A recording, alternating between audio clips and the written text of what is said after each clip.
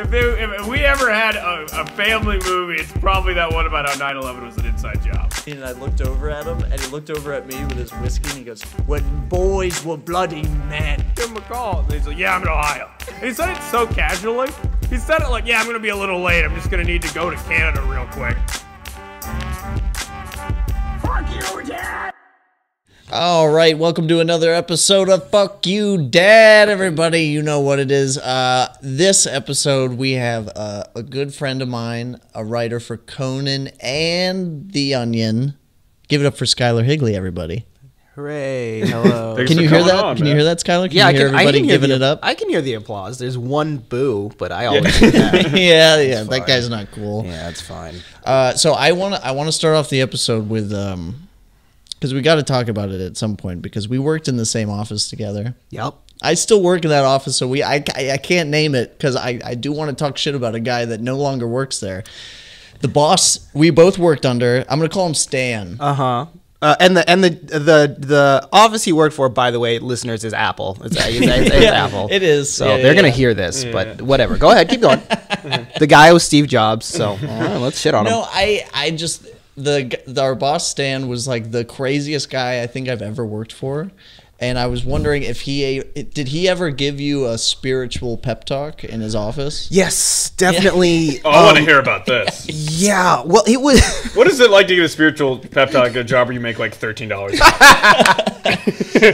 Oh man. See, now that we're talking about it, because Stan is friends with me on Facebook. Yeah, no, me too. I understand what might be happening. The boss friend on Facebook is brutal. So it's not like there's a huge risk, but I also am now aware of like he could hear it. But it was one of these. It was just an unasked for kind of talk about. Well, here's what it was. I said something about like, I don't know, I was tired or something, and I was like something about like, I'm feeling a little whatever, and he goes, well, you just got to take that and you can just be positive, and there's positivity, everything is positive, all you got to do is positivity. Just saying a bunch of shit about positivity. And I said something like, but the human brain, as far as positivity is concerned, is not necessarily like wired for positivity. Typically, we have this thing called the negativity bias. It's based on evolution. Oh my god! Did you really say you hit this man back with a thesis? Oh, you hit him back with a thesis. I think. Well, here's why. We were on the subject of. I don't know. I think the positivity thing came after. We were on the subject. He has like a PowerPoint ready to go. He has like bar graphs. He's like, you're 98% full of shit. Yeah, as you can this see. is why this doesn't work. Yeah. No, we were on the subject of like somebody doing something that upsets you or that you don't like or that you like. If you think of them negatively because they did something that like, or like if you hear like 5 nice things and 1 rude thing about you, you're gonna focus on the rude thing. That's like our negativity bias. That's kind of what I was talking about. Yeah. And this man straight up goes, Stan's like, I don't have that.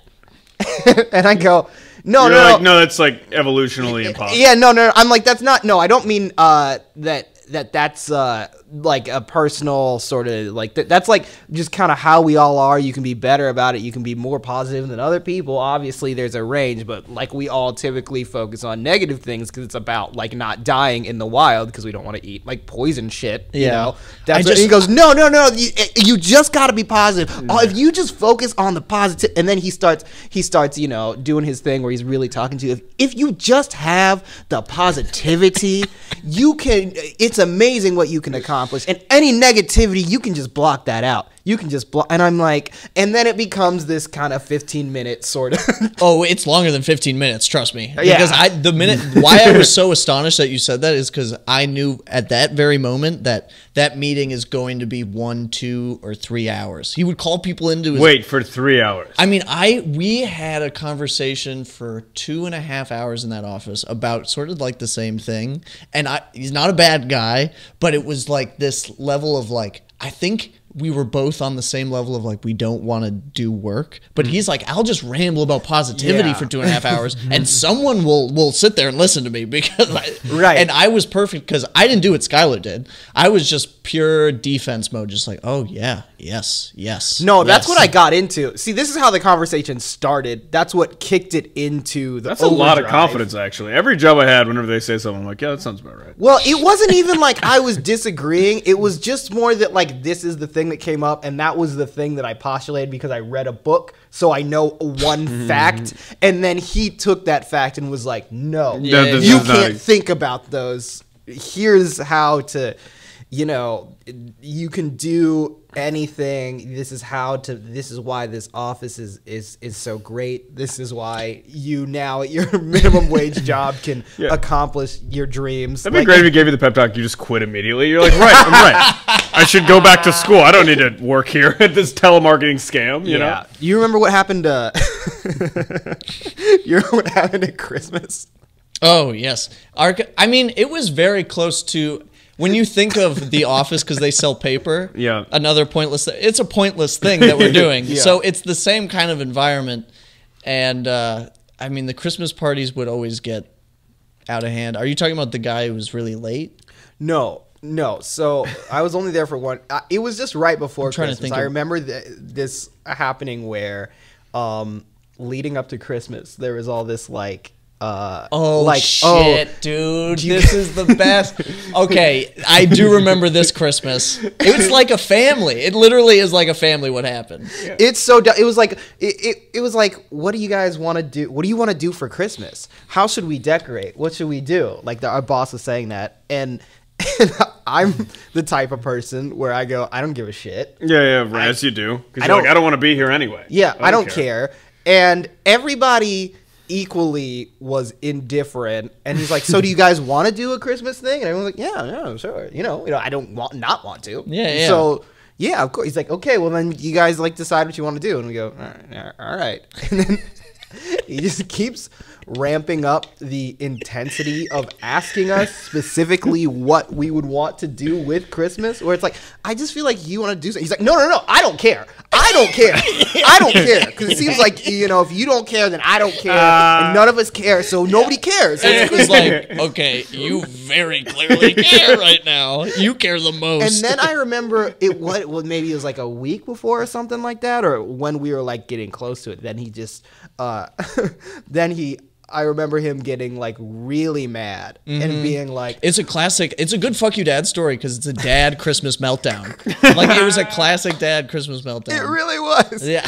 And it was just like, so what? So nobody even like, this is supposed to be a family. We're all supposed to be cool. And then nobody cares about Christmas. Nobody even wants to like, nobody's even trying to do the decorations. I asked you guys what you wanted to do and nobody said that they wanted to do anything. And it's like, you don't even care about this. And I'm the only one who cares. And we're just like, then nobody said anything again. It was like 3 straight. He asked a question. Everyone was very passive, like, yeah, we could do whatever. Yep. And then he asked again. It was another passive thing. And then he was like, well, if nobody gives a fuck, I don't give a fuck, man. We're not going to do Christmas at all. How do you feel about that? And everyone was like, yeah, man, I don't care.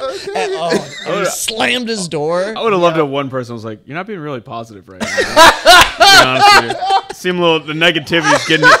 You just got to put that positivity shield up. It's just to see him scream about fuck Christmas, man, and then there's just a poster behind him with a kitten just like hanging in there.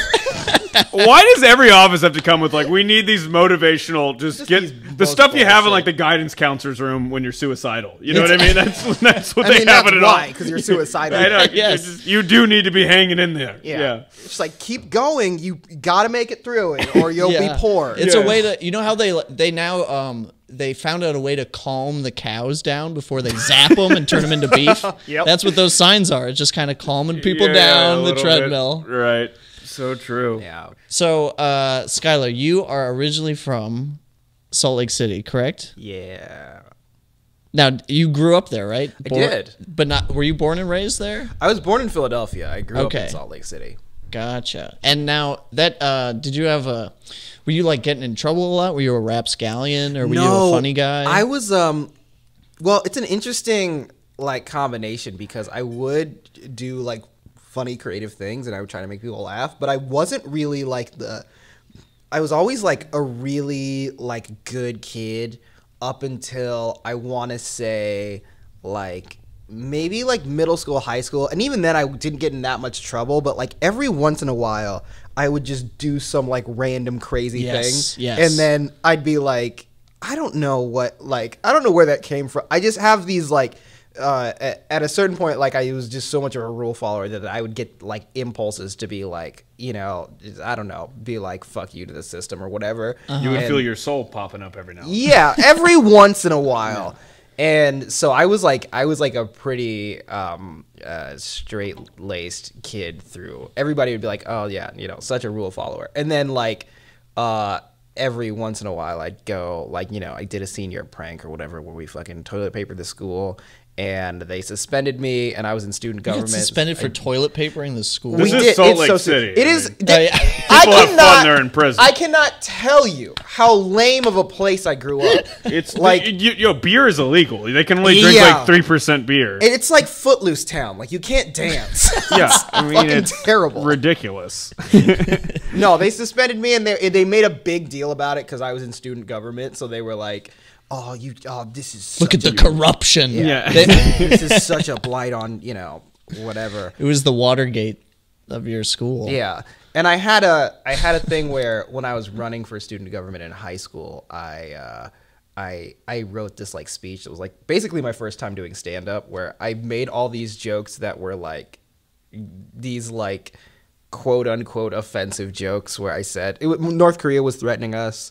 So I remember saying, I like how this is how you're getting elected. You're like, let me just do like 7 minutes. Yeah, you're like, well, I'm gonna kill, and then people be like, well, I want more of that. That was the whole thing, and that was the only way. Because the other girl that was like running against me was like more like traditionally popular than I was, and you had to beat him on stage. But all those speeches are so boring. They're like, I'm gonna get the water fountains look kind of gross, so I'm gonna fix that, and I promise. Blah blah blah. Yeah, and running against Mickey Mouse. Skyler's a man of the people. and I did. I ran on that populist vote. Donald Trump stole my whole thing. But I said, unlike North Korea, I'll actually do what I say I'll do. Okay. That's funny. Like, we're gonna bomb us. And then because I was running against somebody who was Samoan, but everybody else at the school is fucking Here white. we go. So I said, I'm Skyler Higley. If you don't vote for me, you're racist. And that's funny. That went off, and I remember like going after that whole speech in that assembly. I remember immediately I get pulled out of class and have to go talk to the principal, and they're like, every single person in the town voted for you, like every single person. Well, they were gonna maybe not let me. They were deciding whether to kick me out of the race just because you were like, funny. Yeah, well, the jokes you're a little bit too talented here. Yeah, they just wouldn't let they didn't like people saying I can see that. kinds of things. They're like, wow, that was offensive. And then I remember my principal saying like, well, what if North Korea does do something? Oh my God. Like, I don't fucking know, dude. Can you imagine recording a dry bar special for these people? That's know. what comedians do. They go to the least fun place on earth. They try to make them laugh and record a comedy special. And honestly, if the North Koreans actually got a bomb all the way here, I'd feel a little bit proud. I'd be like, oh, look at that little guy. Yeah, that'd someone falling through. That's actually the most American thing in the world. They came up from their bootstraps. It's a dream. Made a bomb, got it all the way here, focused on one thing, made it happen. That's American as fuck. Yeah, absolutely.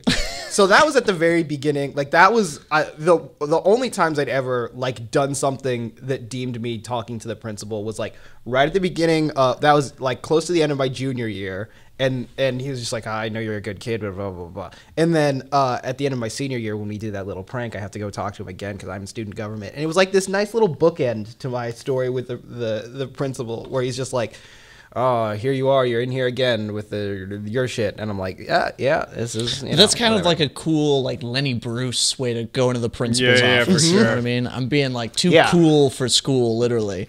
I got called in once because I wrote, there was this guy who, I don't know, some people might, I guess it was bullying, but people didn't consider it bullying.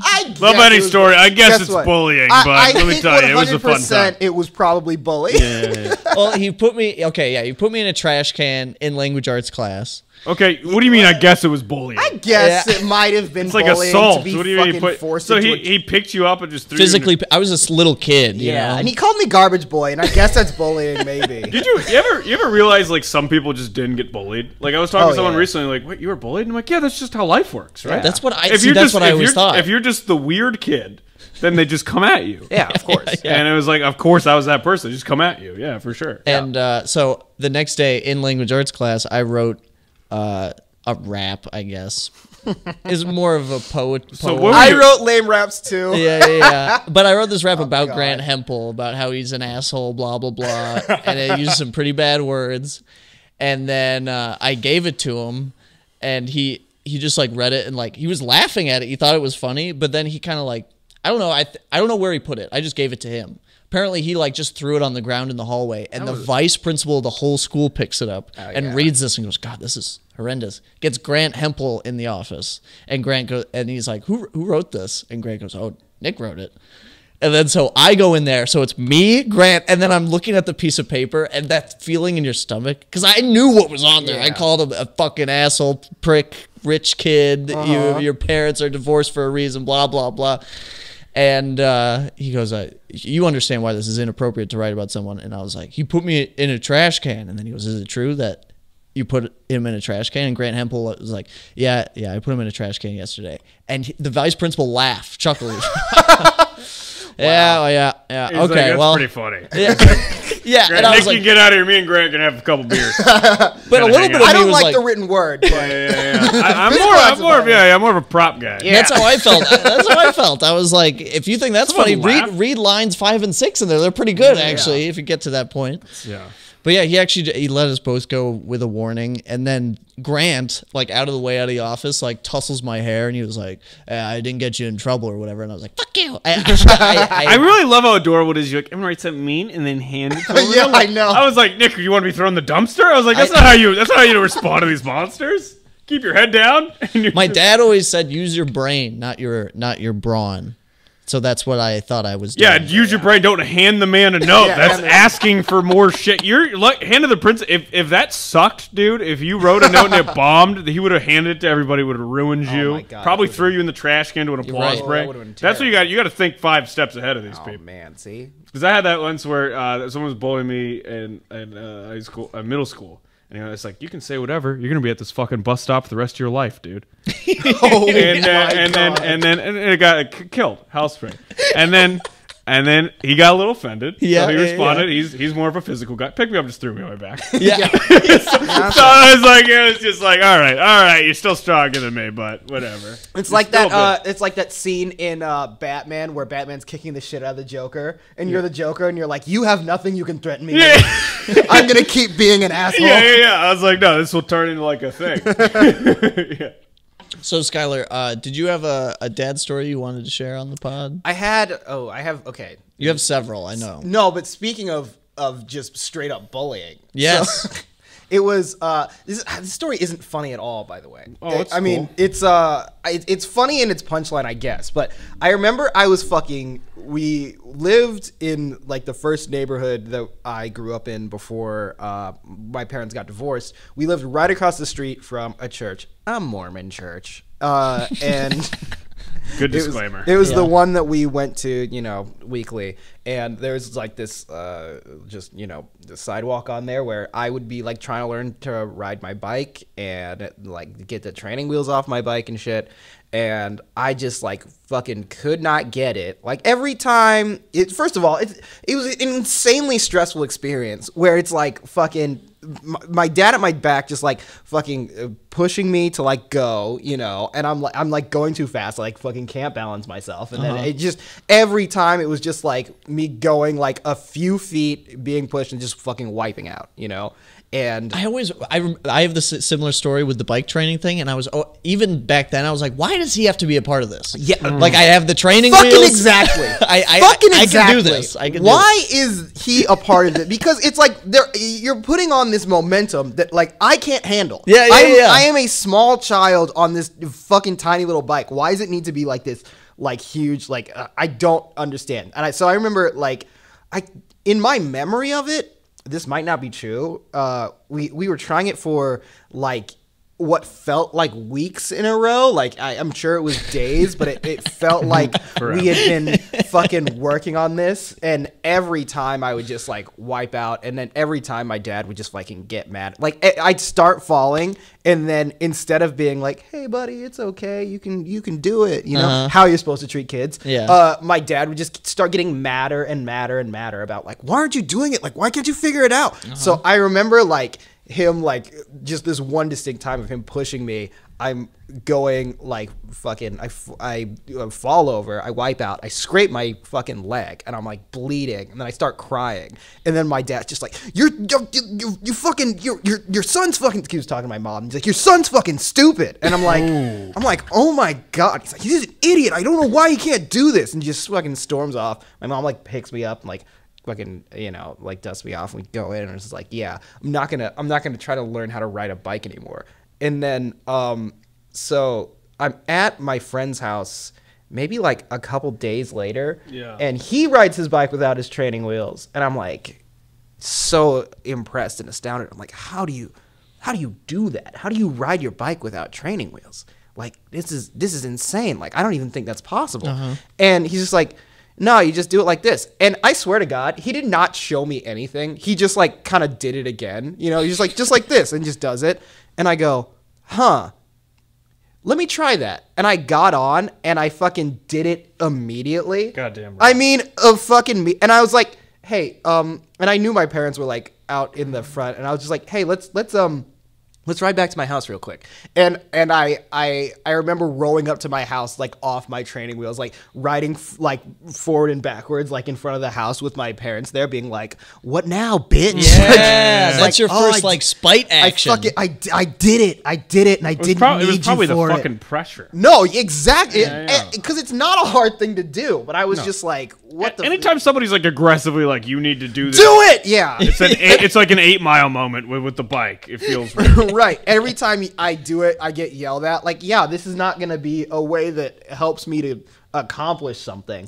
And then I remember doing it and the fact that I did it so immediately, I was like, this is insane. And I remember rolling up being like, yeah, yep, I did it. And then, you know, my dad like just didn't acknowledge it. He was like, all right. He didn't go out. And he's like, I guess I made you bleed for nothing. Yeah, he wasn't like, oh, hey, I was an asshole. There was no apologies. Yeah, I didn't need to push you down for that. Obviously. No. I feel like that kind of feeling of riding your bike in front of him, I'm trying to still get there with my whole life. You know what I'm saying? Of course. That fuels everything I do. Exactly. Like that kind of, one day I'm going to pull up to the house in a fucking nice ass car that I didn't work for, and I'm like, yeah, what now? I talked about you, and I made enough money to fucking buy this car. Yeah. Yep.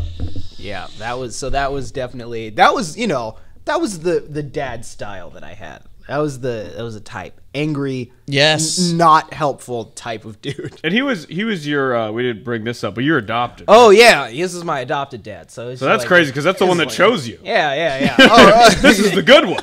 More like the more perspective I get onto it, I don't think he was like crazy about adoption. I think it was more of your mom. I think it was more of my mom because she couldn't have kids for whatever medical reason. And so she, like, living in that kind of place, you know. You gotta have a kid. Gotta have kids. Yeah, gotta have a kid. So they're just like, let's adopt. We'll try to do that. The black ones are cheaper. Let's get a bargain. And, yeah, so I think that was definitely part of it. I think he got, you know, emotionally on board kind of enough, but he was also just like a textbook narcissist. So he was just kind of a douche. He was just. Is that like almost stereotypical? I feel like every, you know, not to sound like every movie I watch about adoptions, like the mom's super nice and the dad's like, I just did this basically to please the mom. You know, I don't know. Like, I don't know the Stuart Little numbers. wasn't like I don't. that. No. I was thinking of there was a recent Netflix thing about chess. You know what I'm talking about? Oh, Queen's Gambit. Queen's Gambit was like watch that. And that's what goes on. What goes on in there? Like a mom adopts him and the dad's basically couldn't care less. I think it's because moms adopt kids because they want to love a child, and dads do it because they want to, you know, they want like a legacy or whatever. Yeah, that's why dads have kids. Yeah, that makes sense. And it seemed like when I remember when my dad had like, oh man, this is a very revealing podcast. When my dad cheated on my mom, There we go. And when they got divorced, and then he had like a new kid. I remember his brother, my uncle, at the time saying like, I was like, ooh, maybe 9 when this happened, 9 or 10. I remember my uncle kind of offhandedly saying like, oh, it's great that Ken's gonna have a kid now. Oh. And I go, Oh man, I just said my dad's name. Who gives a fuck? I don't. We give a can shit bleep about this it if guy. you Yeah, want. that's cool. I mean, I don't think he's gonna listen to it, but then also, who knows? If our old boss hears it, then I don't who gives a shit. Yeah. Yeah, and so he just kind of offhandedly said that, and I was just like, I'm his kid. And then he's raised me. Actually. Yeah. And then he goes like, yeah, well, it's no, it's different. It's just gonna have like a different like connection with the. It's just kind of like backtracking. And How do you take that at like 9? Where he's like, no, but he's better than you. Right? No, I know, and that's. But you should have a void within you forever. Right? Because you're unwanted. No, he's his DNA, and that's gonna be. That's like a big deal. Yeah, you know what I mean. And that's kind of what I said. I was like, are you saying that he's gonna love him more than me? And then he was just kind of like, it's just different. The guy's it's like just caught. a He's different just thing. so Just caught. different. You like TV anyway. Yeah. There you go. Oh my god. Well, Skyler, do you have anything you want to plug before you head out? I didn't tell the second story, but that's fine. I don't care. Do you want to? Yeah, it's also the same. It's in the same vein. It was Yeah, just do another it. Red Let's Lobster. do it. Okay. Do you guys like Red Lobster? I fuck with Red Lobster. Okay, I do not fuck with Red Lobster Oh, that hurts my. or seafood at all. Okay. Go ahead. Oh, look, the cheese. Red Lobster thing is if you grow up in the middle of nowhere where there's no culture, Red Lobster is the fancy thing. Yeah. Red Lobster is like the birthday. That's where you go. See, people. Yeah. Well, that is in my vision of Red Lobster when I was in college in Fargo. That was the place where we would like get super baked and high, and that was like the one spot. See, that would be Okay, fun. I'm see. talking about like there's people that put on like their church clothes. No, we would get Go high get and laugh serious. at those people. We'd be like, look at these people getting I was married at part Red of those Lobster. people. That's like a big Red Lobster's like a big deal. Yeah. But like you go to Red Lobster, it's like it's your birthday, you did something, and now I brought Red Lobster for the pandemic. It's not that good. No. It's like repackaged like fucking what's that other shit? Lobsters are supposed to be red. It's not special. Yeah, it's It's basis. black and white cow. Yeah, Great. yeah. Such a great. I guess, but what we're saying is positive mental associations with Red Lobster. Yes. Yeah, Okay. yeah. I do not have that. Okay. I remember maybe it wasn't Not the even the first biscuits time. though.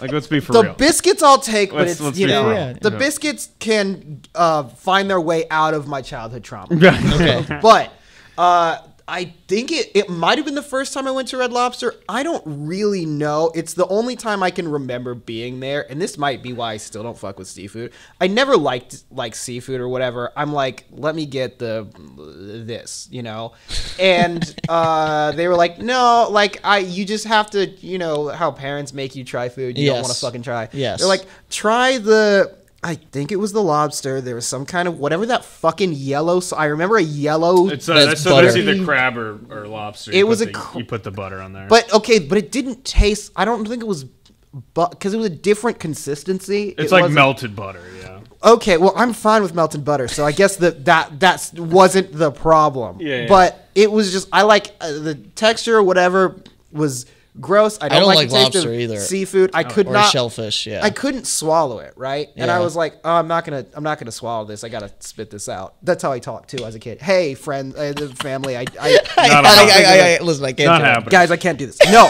so I like go to spit it out, and then of course the classic in the style that he does, he goes like, no, you don't spit that out.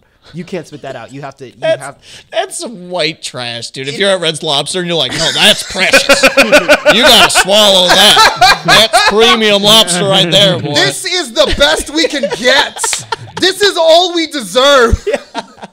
Yeah. I'm offended on behalf of the lobster. I'm still the. So it's like. we spin that on. So I really like I'm like, okay, well then I guess I'll try, and I keep like trying to like swallow it, but like my body and throat like It's done. won't let me. And so I'm like struggling to swallow it, and I can't spit it out. So then I start being like, I need to throw up, and he's like, don't throw up. And it's of course no. then it becomes this same fucking No. spiral thing How of can like you say don't throw up to somebody? That's not like a thing that. Oh, okay, yeah, gotcha. I can't I'll just swallow stop it. now. Yeah. I can't throw up. Back to eating crab. There's you just now it's this shit. My mouth is starting to become a slush of like Oh, God. disgustingness, and he's like, "You better not throw up. Not in this here Red Lobster. Not in this house of the Lord, Red Lobster." And so I remember, I don't think they stayed that much longer for like the rest of the meal, but I remember like we drove all the way home with me having like all this fucking gross shit in my mouth. And then we drove all the way home, and then I go upstairs, go to the bathroom, and then like throw up in the toilet with my dad yelling at me like all the way home. All the way from Red Lobster. Wait, so you held it like a chipmunk in your mouth? You're goddamn right. Like an Alvin and the goddamn so chipmunk. It was insane. Craziest thing I've ever heard. Yeah, no, That is some real spite. No, it was like Yeah, Bike, and then you're like, oh, I'll wait to throw it up. Yeah. You're like having it in your cheeks. You're no, like I didn't have the option. They were like, he was like, don't fucking throw up. Don't throw up in the car. You don't spit that out here. You don't spit it out in the car. You can't throw up in the car. we're driving all the way home. I have like fucking disgusting shit in my mouth. Well, now no, it doesn't matter what food it is. It's going to be absolutely vile. Yeah, if you just keep it in your mouth pouch. Exactly. And I kept it in, and it was like, a fucking 15-minute drive home. Yeah. 10, 15 minutes. I don't remember. And then I go all the way up the whole time, like being yelled at, and then I just go all the way up and then just throw it up into the fucking toilet and shit. And then so like that, that is Red Lobster. That's when you want to hold throw up in your mouth for 30 minutes, Red Lobster. That's wild. That's so. And I could see him just like at the restaurant, just covering your mouth with his hand, just being like, "Don't just swallow I swear, because who is he gonna? Is he gonna upset the lobsters? Who was he trying to impress? Yeah, I don't. I guess every other Mormon in Red Lobster. It's like this is a big deal. I have no fucking. I mean, especially a Mormon, they'll lose their mind. Like you can't handle any fun at all. I mean, anytime you're looking at a kid and being like, you better, you have to swallow that. Must. And it's like, come on. You're in a losing battle. Asking for, because it's also like a child, like it's a kid. I spit out so much food as a kid. Yeah. I remember just being like, even though I liked carrots, if you take a bite of a carrot and sometimes it's a little like off or something, I would just like pull the old like wipe it with a napkin, bunch it up, keep it in my pocket. Yeah. See, that's but I'm glad you shared that story because that was fucking crazy. No, it was crazy. So that's why, I was recently.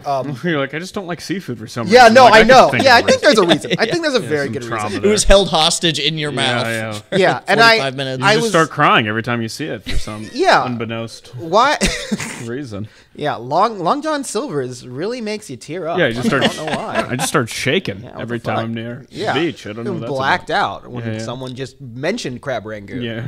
Well, Skyler, thank you so much for being here, man. That was so much fun. Thank you for having me. That was fun to relive my trauma with you. Goddamn right. So we're about it. Yeah, baby. That's the brand. Hey, guys, you just listened to another episode of Fuck You Dad.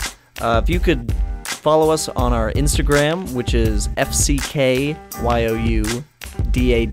podcast. That's the important one. We also have a Twitter account, which is FCKYOUDADPODCA1. If you could follow that. Also, please submit any father stories that you have that you'd like us to make fun of, laugh at, or share. Shoot that to our Instagram DMs. And if you could please go ahead and rate the podcast, share the podcast with your friends and family that might enjoy it. And keep listening. Thank you so much.